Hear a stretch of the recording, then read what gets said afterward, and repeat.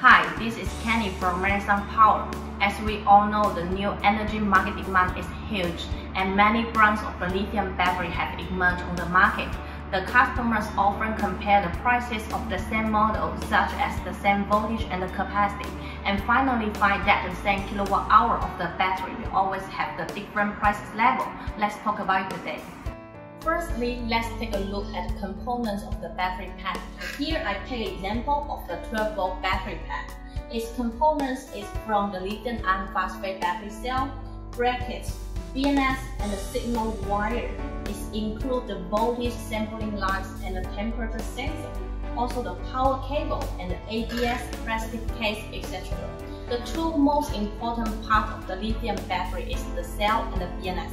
The cell is equivalent to the part of the battery and the BMS is equivalent to the brains of the lithium battery. Its material and the structure of these two parts will directly affect the price of the battery and also the life and the performance. So today's topic is about how different cell and the BMS can cause the different prices level of the battery pack. We'll start from the cell. The lithium battery cells grades on the market are divided into A, B, and recycle. Grade A means that all parameters meet the requirements of the technical standard and there's no any abnormal. The cells are called grade A.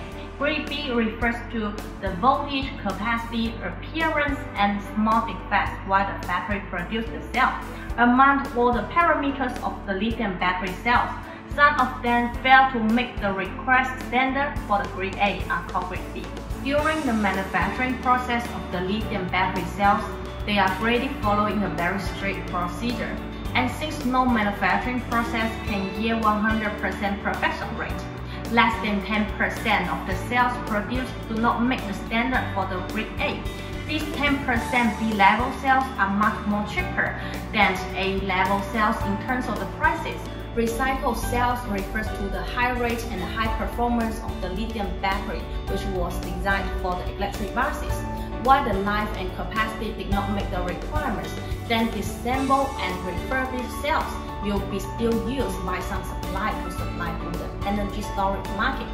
The recycled cells compared to the grade A and grade B, the price will be cheaper along. Besides of the prices, other difference from these cells is like the capacity retention. Under the same charge and discharge current or cycle use, the capacity of grade B and recycled cell will decay faster. If it's overcharged, over-discharged, or in a high-temperature environment, the cell may budge. But the grade B, the stoichiometric ratio of cathode and anode of the recycled cell will deviate, so the possibility of the budging will become bigger. If it's charging or discharging for a long time or at a high current, the temperature of grade B and a recycled cell will increase faster. Sometimes it will directly trigger the over-temperature functions of the BMS and cannot release the enough capacity to make the power consumption time. The battery cell is the most cost part, so you can imagine how different prices to use this cell to assemble the battery pack. The BMS is mainly composed of the management chip or protection chip, MOSFET, resistor, capacitor, NTC, and the PCB board, etc., which mainly play the role of the management and protection. Among them, the control IC controls the most switch to turn on when everything is normal, so that the cell is connected to the external circuit. While the cell voltage or the root current exceeds the specified value, it immediately to control the small switch to turn off to protect the battery cell for the safety. Therefore, the MOSFET plays the following functions like the detecting overcharge, over-discharge, and overcurrent.